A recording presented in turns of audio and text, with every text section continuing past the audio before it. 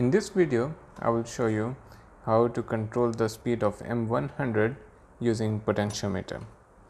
So we'll begin with the connections.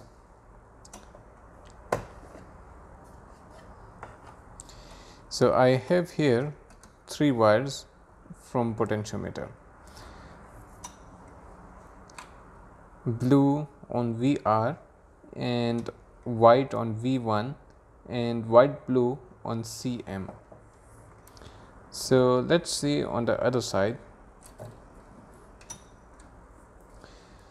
So starting with the white will be connected to the middle screw, and the screw on left side I connected blue and white blue on right side.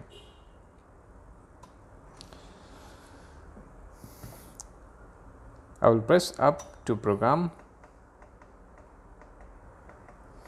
I will go to FRQ and press enter and make it 3 and enter 2 times, and then press shift to come to the main screen. Now the speed is controlled by the potentiometer. So if I make it 0, here I will see 0. If I make it 50%, I will see 50%, and if I make 100%, you will see 60 Hertz.